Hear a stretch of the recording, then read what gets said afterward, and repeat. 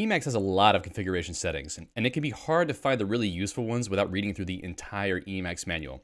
In this video, I'll give you a quick tour of 6 configuration settings that you'll definitely want to try when building your Emacs configuration. And please make sure to give this video a like if you learned something useful from it today. So, when you do a lot of work with Emacs, you will probably want to get back to files that you recently edited. Instead of using find file to go hunt those files down again, you can enable the recent F mode to have Emacs remember the files that you edited most recently. And as you can see here in this small little snippet, you just basically call recent F mode with the parameter 1. I think we discussed in a previous episode of the new Emacs from Scratch series that if you pass 1 to a mode, it enables it. So this is basically just enabling the recent F mode. And after you enable this mode, you can use a command called recentf open files to be shown a list of the recent files that you've edited, and you can also select from them using the number keys. So let me just pull this up in a configuration really quickly and we can show you. So this is basically the point where we left off from the last video. I'm gonna go down to the end of the file here and type in recentf mode 1. I'll use Control-Alt-X to evaluate that. And now recentf mode should be turned on. So if I go edit another file, let's say todo.org, and then let's see if I open this recentf open files. Now, the only thing it's going to tell me about right now is the todo.org file that we just edited because we already had init.el open before we edited todo.org. But if we were to press 1 here, it will jump us back to todo.org. So let's see, what else do we have in this folder? There's a readme.org file. Let's go there too.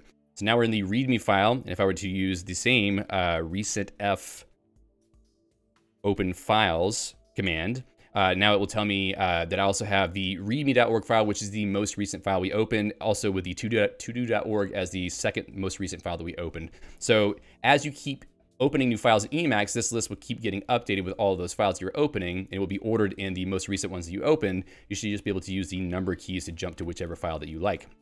There are other packages that integrate with this behavior so that they can present you with an even better way to look at it and a more sort of sorted interface that you could select from even more easily than what you saw there. But this is sort of what's built in with Emacs by default for showing those those files that you recently edited. I will note that this command is not bound to a key by default, so I recommend binding it to a key if you want to use it regularly. We haven't really talked about key bindings in the series yet, but we will get to that very soon. Next thing, remembering minibuffer prompt history. So one thing you will do a lot in Emacs is enter text into the minibuffer prompts. So that could be, meta-x, isearch, the describe commands. Pretty much any command that you run or interactive command you run in Emacs is going to take some kind of input. And even shell modes that you type commands into, they're basically a prompt that you pass input into, even though they're not in the minibuffer. So you're going to be typing in a lot of input to prompts over time, and you quickly realize that it would be helpful if Emacs would remember the things that you've entered into these prompts the next time that you use them. So in case you want to get back to the previous things you typed, maybe you need to do a certain search again that you had to do before, or maybe you're looking for a particular command that you typed in, etc. And that's where the save hist mode comes in. This mode basically saves a history of all things you've typed into various different minibuffer prompts in Emacs and allows you to navigate between them using the meta-n and meta-p key bindings. That's Alt-N and Alt-P if you're more familiar with the traditional keyboard bindings for that. And these will basically give you the history. You can cycle through the history that you've entered into these various commands. So one other thing I'll mention before we jump into the example is that I like to set the history length variable to a more reasonable number to reduce the impact that loading these history files has on Emacs startup time. So for all these different things it's storing history for, it's going to store up to some certain number of history entries. And the more history entries you have, the more time it will take to load Emacs. So I tend to set this to 25. I think it's 100 by default, but 25 is pretty reasonable, I think. And then after setting that history length, you can just set save hist mode to 1 or call that mode to initiate it. And that will give you the history saving behavior that I just mentioned. So let's go back to init.el here. And then if I drop down to the next line and use, let's see, was it Control-Y? I always get mixed up on the default Emacs key bindings. All right, so I've got these 2 lines here. I'm going to eval region on those. And now they should be turned on. So if I go into meta-x, I think that it's recalling things that are, let's see, eval region. Yeah, it may be already recalling some things for that. But from iSearch, let's say if I were to go to iSearch and type in save hist. Now, obviously, it's not getting a result because it's at the end of the file. But if I press Control S again and use Alt P to go to previous, you can see that it pulls up that save H again here in the echo area below. So this is a great way to have Emacs remember these things that you're typing in, because you're going to be, typing in stuff like this for searches and for, describe variable or all these kinds of things quite often. So it's very nice to be able to get back to those whenever you need to. Sometimes it's convenient for Emacs to remember the last location that you were at when you visited a particular file, and the save place mode can help with that. Once you turn on this mode, Emacs will drop your cursor into the last visited location in any file that you open. So if you work with a lot of different files that you kind of want to go back to, sometimes it's nice for it to open the file right back to where you were the last time you had it open. Like say if you had to close your Emacs session and reopen it, then it can remember that place and put you right back where you were the next time you open that same file again. And luckily, this is also just a mode that you can turn on. We can just say save place mode 1. I'll jump back into our configuration below here, and then press Control Y to paste that, press Tab to indent it correctly, use Control Alt X to evaluate it. And now if I were to, I think if I were to close this file, let's see, if I close this init.el file, kill the buffer. No, we want to save that first. Okay, then we'll kill it. And if I were to go back into init.el, now it pops me right back to that same save place mode location that I was in before. So it will remember your cursor location and be able to restore that as soon as you open the file again. So it's very helpful if you want to get back to a place you were in, like maybe you were debugging some code in a very long file, like 1,000 lines or something. You don't want to have to go back and find where you were. If you had to restart Emacs, this mode can help you to get back to that location a lot more efficiently. There's also a little bit more information about that at the Emacs wiki at the Save Place page if you want to look at that for more information. Changing the location of the custom file. So if you're watching this channel, you're probably interested in writing your own Emacs configuration, mostly by hand without using Emacs' own customization UI. However, even if you avoid using the customization UI, some settings may cause customization variables to be added to your init.el file. So to avoid Emacs, having Emacs place those variables into your perfectly handcrafted configuration file, you can use this snippet below. Let me explain what this does. So the custom file variable controls which file customization variables get stored in. By default, it's nil, which means that your customization variables will get added into your own init.el file. But if you set this to some other file path, the customization variables will be written to that file instead after you save any new variables. And typically this will happen if you use some kind of code that will set custom variables, like sometimes use package can set custom variables for you, or maybe if you load a theme and confirm that you want to load that theme, or maybe if you install a package with package.el, certain things like that will actually set customizable variables that will write things out to the init.el file. So we can move that to a different file. In this case, this is the custom-vars.el file by calling this locate user Emacs file, which basically just takes the file name that you give it and resolves the path so that it lives right next to where your init.el file is.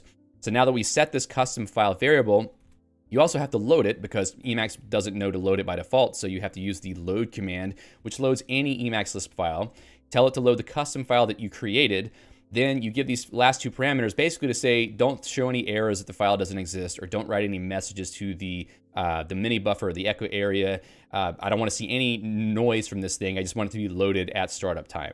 So let's copy this code over to our configuration. I'm going to drop it in here at the bottom, and then I'll fix the indentation a little bit there.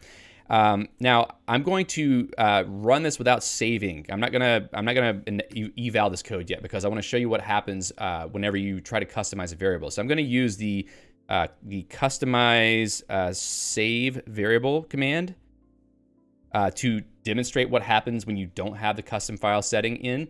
So I'm going to customize this variable we talked about before, history length. So history length. Now, what happened here is that since I already set the value for history length, it writes out this whole custom set variables thing to my init.el file. You can also see that there's like custom set faces, all kinds of stuff there. You don't want all that stuff in your init.el file, or at least I don't want it there. So we can delete this set of lines that were added, and then we can go and eval this code that we added to the file. So if I were to run eval region here, now these two settings are set. And I can go and run the same thing again, that customize save variable. I'm going to save history length. And now it's going to ask me which value I want to use. I'll say 30. And now it wrote, as you can see here at the bottom, to our custom-vars.el file that we set up before. And if we were to go into this custom vars file, custom-vars, we can see that same information that was written into init.el before now has been moved over to this other file instead. So if something has written things to your init.el file like this, I recommend going and creating your new custom vars file, copying it over that information, or move it basically over to the new custom vars file. And then from that point forward, this custom file setting that I showed you will keep those things from getting added back to your init.el file. So I will mention one more thing about this. Emacs can create a lot of file clutter in your configuration file folder for various reasons. So check out the video that I made on the no littering package if you want an easy way to get all of that under control, because there's more files that it will try to create. And probably you don't want those to show up in your Emacs configuration folder because you probably want to check that into a Git repository or something. So it's better to just have those files be moved somewhere to keep them out of the way. And that video that I make could show you how to do that. Prevent using UI dialogs for prompts. So Emacs will show UI prompts to confirm many different types of actions, and for some of them it shows a graphical dialog box. And if you prefer to keep your Emacs workflow more keyboard focused, you can turn off those dialog prompts with this setting, use dialog box nil. By default that's turned on, and it will cause like a file dialog, or not a file dialog, but a pop-up box to show with buttons you have to click for like yes or no, or other possible options for various things that you might have to run into with Emacs. Now, certain things like confirming whether you want to save a file before exiting Emacs seems to already use the echo area, but there are other commands that are going to pop up a dialog. In this case, you can just set this variable to nil to prevent that from happening. Automatically reverting buffers for changed files. So one thing that could be annoying about Emacs when you first start using it is that it doesn't automatically refresh file buffers that you've opened when the file on disk has been changed outside of Emacs. This can often happen whenever you are using tools that generate some kind of text file output that you need to read in an Emacs buffer, or maybe like you're editing some code in a code file buffer and you go into the command line and you sync new changes from your remote repository from Git or something. Emacs by default will not automatically refresh those buffers in Emacs. You're going to be looking at an older version of that file, which can be problematic if you're trying to edit the file and you want to get the new changes into it. So there is the global auto revert mode, which will make Emacs watch all open files for buffers that you have for changes on disk, and it will automatically refresh those buffers if they don't have unsaved changes. So it would be bad if a file changed on disk and Emacs just threw away all unsaved changes you have before it refreshed that buffer. It will ask you first. It prompts you in the mini buffer and says, hey, do you want to refresh this buffer? And you can say yes or no, and then you can save the file or maybe pull in the changes yourself, however you want to do that. So global auto revert mode 1 is what you need to add to your configuration to do that. So I'm going to copy this over to our configuration. So let's say I'm editing my todo.org file. And maybe I do something that causes the file to be edited out of band. Like I do something to the file on the file system outside of Emacs that causes it to be out of date with what's inside of Emacs. Now we've already got this global auto revert mode turned on. So if I go into a shell and use echo hello and put that into todo.org, what we'll see is the hello shows up here at the bottom. And that's because Emacs automatically reverted this buffer when it saw that file change. And you can also see that if you turn it back off again. So if I were to use meta-x global auto revert mode, that turns it off globally again. I'll save this file to be empty. I'll go into the buffer, the shell again. I'm going to run this echo hello one more time into todo.org. I go back into this file, and that file has not been updated yet. I manually have to go use meta-x revert buffer to cause it to be reverted from disk, and then I confirm yes, and then it puts that hello at the end of the buffer. So global auto revert mode makes it very easy for you to automatically have your file buffers get updated whenever the underlying file on disk has changed, which I find extremely useful. I use it all the time, and I think it is a great thing to have turned on by default. The place that this is most useful is when you're using Emacs' excellent dired package. The following setting will cause dired buffers to automatically refresh whenever files get added or deleted from the directory that you're browsing. So if you are, if you use dired, you can turn on this global auto revert non-file buffers by setting that to T for true.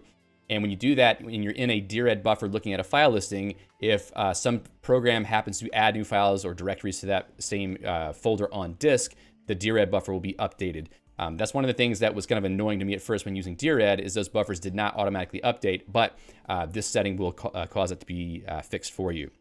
I also have another video on dired if you want to learn more about how to use dired. I think it's an extremely useful tool, and I'll probably do some more videos on it in the future. But for now, I have a good video that you can watch to learn more about how to use that. So those are my must-have settings when building up a new Emacs configuration from scratch. If you've been using Emacs for a while, leave a comment below and let me know which settings that I might have missed. Maybe you have your own personal favorites and things you can't live without. Definitely leave a note in the comments. Let everybody else know what those are. Also, if you are a newer Emacs user and there's some fundamental behavior that you've been trying to replicate from some other editor, leave a comment below and let us know, and maybe we can try to help you figure out how to do that, or maybe make another video describing how to do that in the future. Well, thanks a lot for watching this video. Don't forget to leave a like if you enjoyed this. And until next time, happy hacking. We'll see you.